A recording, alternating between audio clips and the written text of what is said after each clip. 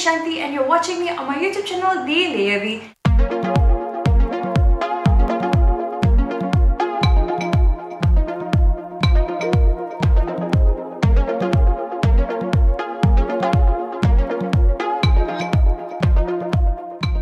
Today's video is going to be all about eyeshadow blending, how you can get a little bit better, and I am going to be walking you through the steps that's required to achieving this blue eye makeup look that I have on my eyelids. Just a huge disclaimer out there, I'm not a makeup expert or a pro. These are the steps that I feel confident enough throughout my YouTube journey and the time that I've spent learning a little bit and practicing with makeup to the point where I feel confident enough to share and show how I do my eye makeup look. So please do not hate me on the comment section down below. And if you're newly watching me in this video for the first time, then please do consider subscribing by clicking the subscribe button down this video and click on the bell icon next to it just so that you stay updated whenever I have new video uploads going up on my channel. Without any further ado, let's get into it.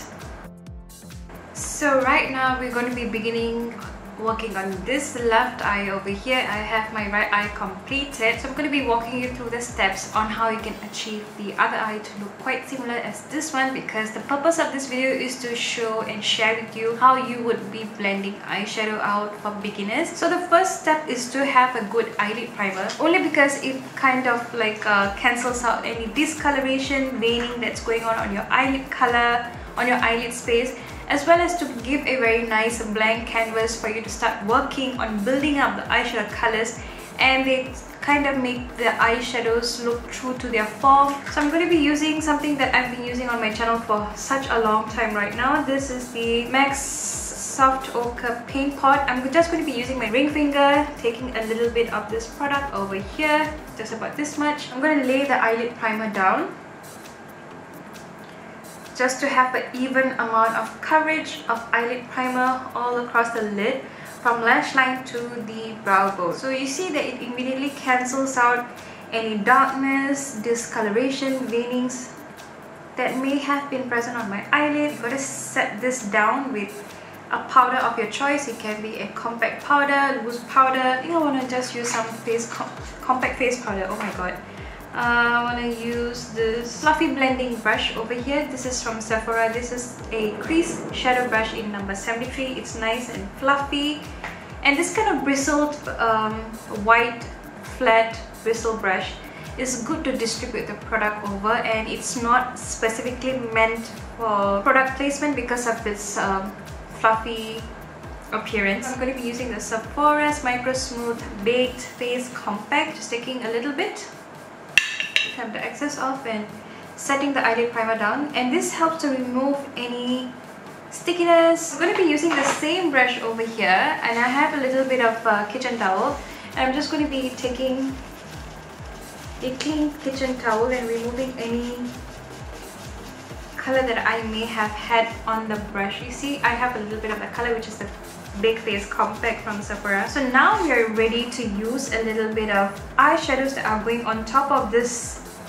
base that we have created so far. For this makeup look, I actually wanted to use something that I've been wanting to use, an eyeshadow palette that I've not been using for quite a while. Yes, this is the 35 Warm palette. I do like how it actually has a huge variety of matte colors to choose from. You can actually come up with different eye makeup looks using this one palette. There are 35 colors. For a base, I'm going to be using the same crease shadow brush from Sephora, and I'm going to be taking the first color over here. So this is going to be the first color that I'm placing on my eyelid, and again I'm placing it all over this space, and this kind of helps to blend out the darker colors that are going on top of one another, because if you're going to be just using, for example, going straight with this color, it can be quite hard to blend the color out because of its intensity. So a general rule of thumb is to build up the color as you go. It's just like putting on foundation, so you want to work with a little bit at a time. I'm going to be taking this medium color, and I'm going to be placing this color just above my crease. When I look down, I see this little line that runs across my eyelid. When I look up, that's where the skin has this natural fold, and that's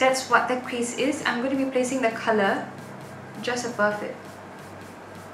And I've also noticed with practice, where I place my hands on the brush plays a vital role in blending. So now I have been just using the brush like this as opposed to last time. Probably I would use it differently, but I've definitely noticed how my blending game has changed tremendously by holding the brush like this, especially flicking the pinky out. And if you're not sure and you're new to blending and eye makeup look, you can always do a shape, have a look at yourself in the mirror and see if that's where you want to have the color placement, and continue building the color up as you go. It's not very obvious, but there is a slight definition. I'm going to be taking this brown shade over here with the same brush, have the excess off, and I'm going to be placing it slightly below where I've actually placed the crease color, concentrating the color over here. And this gives a tiniest bit of color and depth. And because I've been using the same blending brush to put on all 3 shades, I feel like it kind of helps to diffuse the color. Now I'm going to be using a different brush. This is the Morphe M139. This is somewhat a little bit tapered,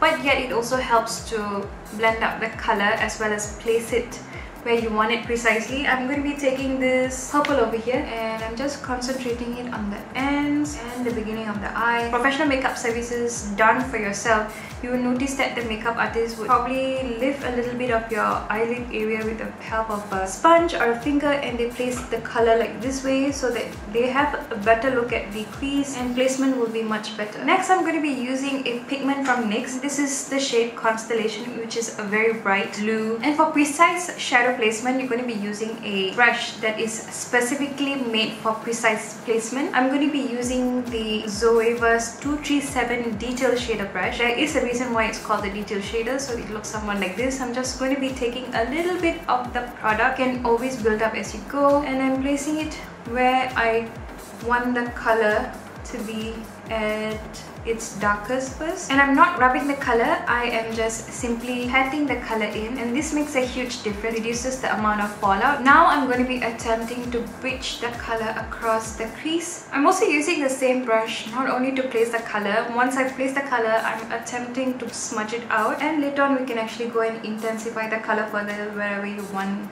to have a little bit more pigmentation. Going back with the same brush with no product, I'm just going to be lightly running this over to mesh the colors together, and I'm slightly slanting the brush sideways so that it smudges with minimal effort. So now for the main space, eyelid space, I'm going to be using the Catrice Liquid Metal Eyeshadow in 120 Satina Van der Woodsen. It looks somewhat like this. It's a beautiful champagne shade.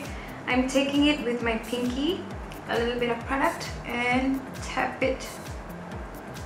Now all we gotta do is take the same detail shader brush and go back with a little more blue and mesh the ends of the shadow together so that it's not too obvious. See, when I look straight up at the camera, my eyelid folds actually kind of makes the work that I've done on my eyelid space disappear.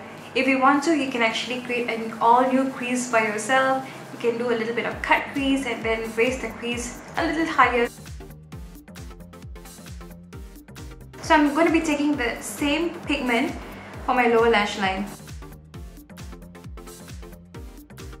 I'm just cleaning the Sephora crease brush on the palm of my hand with any excess product, and I'm lightly running it on the edges of the darker, bolder eyelid color, because if I were to blend it in a upward motion, it will bring the color upwards, and I just want to have the color over there, but I want a little bit of softness because right now it's looking a little too. You can actually go back with a little bit of color and intensify the crease.